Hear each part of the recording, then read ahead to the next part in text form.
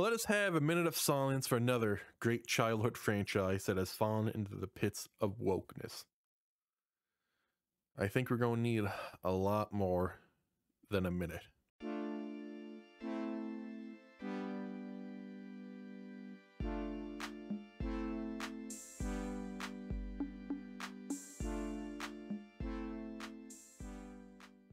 What is going on, everybody? I made a video a couple of weeks ago talking about why I think Saints Row is nothing but woke trash. And I'm back with another video today talking about why I think it is doomed to fail. So sit back and relax and enjoy this video. But before we begin, if you could like and subscribe, I'd appreciate it. Fans are not happy with this reboot, and I am one of them. And it is clear why. The game may share the same name as the previous Saints Row games, but it is not going to be a Saints Row game, even in spirit. I'd be more comfortable calling Agents of Mayhem a Saints Row game than this game coming out. And in this video, I'm going to show you that I am not the only one with this opinion. That despite some of the comments I got on my other video, that other people, the majority of fans, and a good portion of them, share this exact same opinion. I'm going to show you that this is what other fans are also thinking.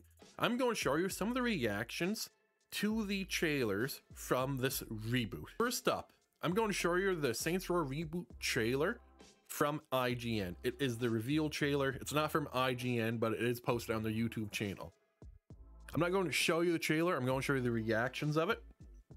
So if you look right down here, the likes and the dislikes, 21,000 likes and 45,000 dislikes. That is more than double the amount of likes. I may be bad at math, but I'm smart enough to realize that that isn't a good thing. And it only gets worse if we go down and look at the comments. Let's look at this one here. You know it's bad when the new school and old school fans both don't like it. That is the truth. IGN will give this a 10 out of 10 for being stunning and brave. That's the truth too. That is the only reason why critics are gonna mark this game up high and give it a high score. I think that we're going to see a lot of 8 out of 10s just because the game's gonna be shitty, but the game's probably going to tackle just social justice issues, and that's what's going to give it the mediocre high score. These characters look like the greatest hardship was when Starbucks got their order wrong.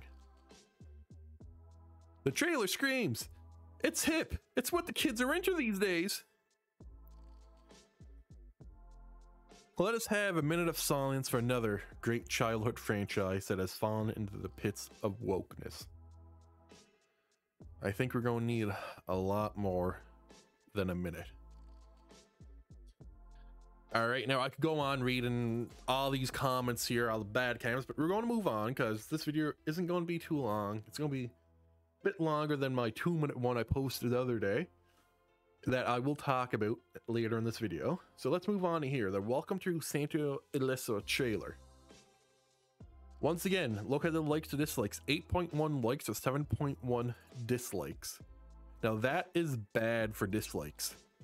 That is really, really bad. Not as bad as the almost double the amount of dislikes from the other reveal trailer, but it is still very, very bad. Look at some of the comments here. We don't want hipsters with glowing helmets. We want gangsters, Chicanos, pimps, and hustlers and roll riders with purple bandanas. Developer, we created a cast of characters you'd want to invite in your living room. My living room. I'm a head out. The enemy characters in this game seem more promising than the protagonists themselves. Bruh, when the enemy design looks better than the protagonist, that's going to be a problem with your game. Why am I standing out here in the desert? It's foreshadowing for this game's sales. Yeah, no, it's yeah, you can see that a lot of people aren't really happy with this. Now this next one I'm going to show you, it's a bit bad, but it has more positive reception, and that is the latest one, the latest trailer that came out, the like the boss customization trailer. But I'm going to tell you something after we look at this one here. As you can see, it has 5,400 likes and 4,500 dislikes. Once again, that is bad, especially since I've been keeping an eye on this trailer and the dislikes are jumping up a lot, but I'm going to talk about that in just 1 second. Now, this trailer here, I admit, I like it. I myself like it. Customization in the Saints Row games has always been their strong suit, but customization isn't going to make a good game. And we can look at some of the comments here. You can see my comment right here, and that was about my video, the discovery I made yesterday, I believe, or 2 days ago. I wonder if Deep Silver wants to answer why the dislikes are being removed from this video earlier today. Talk about that in a second. Like or hate the gameplay and the direction in this reboot, you have to admit that customization is truly Saints Row.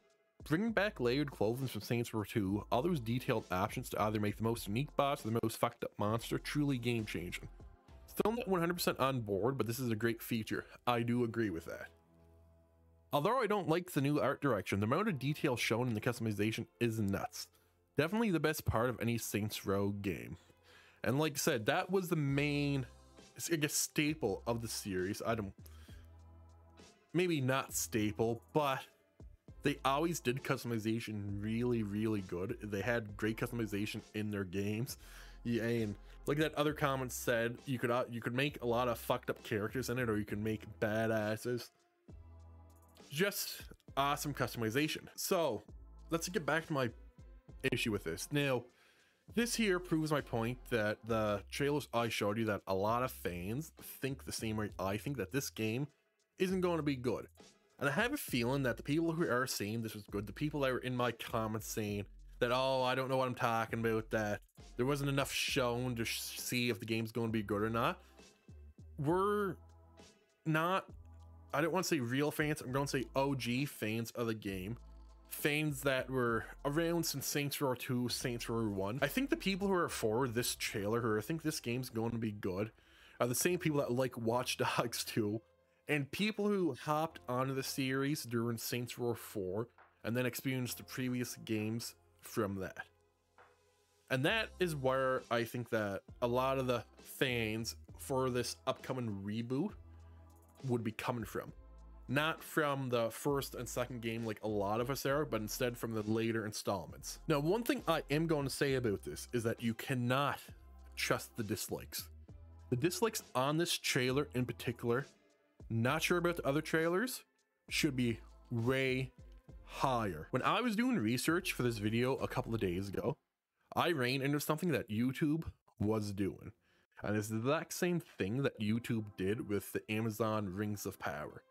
And that is they're removing the dislikes. At first, when I saw this, I didn't think it was anything too big. I thought it was my eyes playing tricks on me, but I knew about the recent controversy they had with the Rings of Power, where they're removing dislikes and they were removing comments, negative comments about it. So I went on this little, I wouldn't call it paranoid fit or whatever, but I went ahead and I opened a bunch of new tabs with the trailer in it, and I would watch as the likes and dislikes would change. And I found out that the dislikes were jumping down rather than going up at times. In the video I posted yesterday, I believe, it's or 2 days ago, it's a short little video, and you can see that it jumps down from 717 dislikes to I think 704 dislikes. And that's not really a big number, but I've seen that jump a couple times, but that was the only one I could get on recording.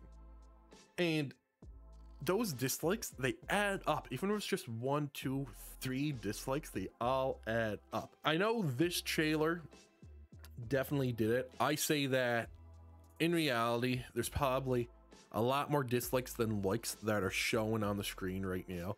I'm not sure about the other trailers, but if YouTube did it for this one, wouldn't be surprised if YouTube did it for the other ones. But what does removing the dislikes mean? I honestly think that Deep Silver knows that fans are not happy. I don't think it's YouTube doing this themselves. I think it's Deep Silver with the hand, maybe convincing YouTube, maybe giving them a little bit of money to make the dislikes go away. so that people do not see how many fans actually aren't looking forward to this game. Now, you may be looking forward to it, and that's great, but the fact is the majority of the fans are not. You can go on any of these trailers and you will see that the fans are not happy with the direction this new Saints Row is going. And like I said before, I'm one of them. I've seen a couple of people on my comments there saying that, you know, about the customization and all that, you can change the looks of the characters and all that stuff. But the thing is, you can customize your gang, customize your own character. You cannot customize the, I'm going to say, I guess you can say side characters, like the ones that are going to be the generals of the gang. And they look like complete hipsters. And there's one line that pretty much sums this up that gets me thinking that, yes, this is exactly how they're going to act. And it's this right here. The only way this could be better is if you put on a fucking shirt. And that right there is why I'm going to hate this game. The characters look like hipsters, and that line right there clearly shows that that character is going to be shirtless the entire time. I mean, how stupid is that? Saints Row used to be this, I'm going to say, the semi-serious game. They did have moments of humor in it, lighter moments in it, but it was overall serious. I'm not talking about 3 and 4, I'm talking about the first 2 games. And it's not that new. Even Saints Row the 3rd and Saints Row 4 had these serious moments in it, even though they were more of these lighthearted games. But the reboot looks like complete garbage. I said this before, I'm probably going to get some hate on it for saying it again, but it is. It looks like it's going to be this real fucking bullshit hipster game that's going to be tackling every social justice issue in the world, and it's not going to be a Saints Row game. And I'm not the only one that thinks that. I just showed you proof that a lot of fans, I'll even say the majority of the fans, share the same thought. I have not met or talked to, even on the internet, a fan of the older games that is generally excited for this new game. I think that the people who are excited, like I said earlier in this video, joined in the series at a later time during either the 3rd game or the 4th game.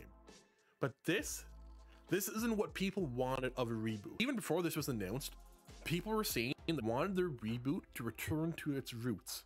To return to Saints Row roots, where they had the semi-serious element of you building up a gang and taking over a city. But you're probably going to have this in this game, but it's going to be with hipster characters taking over the city. For, I believe in one of the trailers or one of the gameplay footages, they were fucking robbing a bank to pay off a student loan. Like, what the fuck, man? Like, no, like, gangsters, real criminals, they don't care about that shit. Who the fuck cares if they default? They're looking to make money, they're looking to live free, and they're looking to do stuff that's, hey, that's illegal. So who the fuck would care if their student loan defaults? Not a single gangster would. And this game, it's going to fail. Pure and simple, it is going to fail. It is going to be in a fucking $20 bin 6 months after it launched, maybe even earlier. Mark my words on that. This isn't a game nobody asked for. Nobody at all. I will probably pick it up just to see how bad it is. I'm going to be going in there with lower than low expectations, as you can tell by watching this video. And I actually think that it is going to be dog shit. It is going to be like Watch Dogs 2. And Watch Dogs 2 was just horrible. It was just this hipster fucking mess that tried to shove social justice issues down people's throat. And it's exactly what this fucking game is going to be. But hey, that's just my opinion. If you watched this long, if you could like and subscribe, I'd appreciate it. Peace out.